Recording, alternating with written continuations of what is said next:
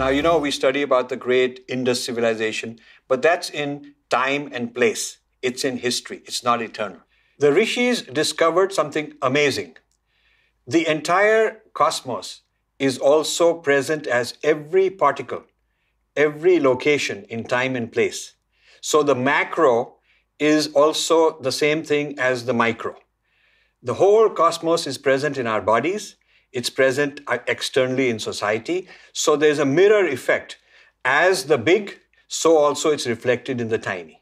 This is a very interesting macro-micro principle, very central to the entire Vedic tradition. And it has the following significance. When you want to understand the cosmos, you can take any object, and if you meditate enough on it, if you dwell enough on it, if you do your tapasya and your puja enough on it, you can actually discover for yourself the entire cosmos. This is why we have the whole deity practice, because the deity is the micro presence of the macro. The Supreme Person is present in a certain form so that it is more accessible, more friendly, you can say more user-friendly. And this immediate access of the divine in a micro form is our practice of the deity worship. The same way the Tantra people discovered the macro in their own bodies.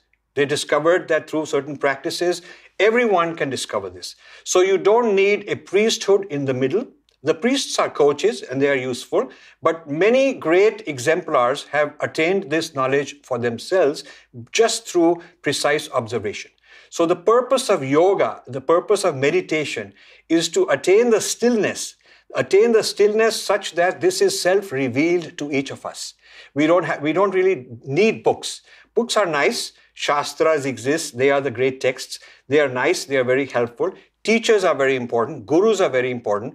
But actually, if a person has none of these, and if all of these got destroyed for some reason, you can always rediscover the same truth because this truth is present in every single particle, in every moment in time, in each one of us.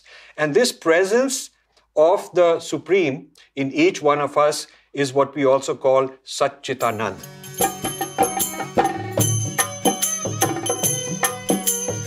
Truth, consciousness, and bliss. With these three at the core, let's find out how deep are the roots of the philosophy of this inspiring civilization.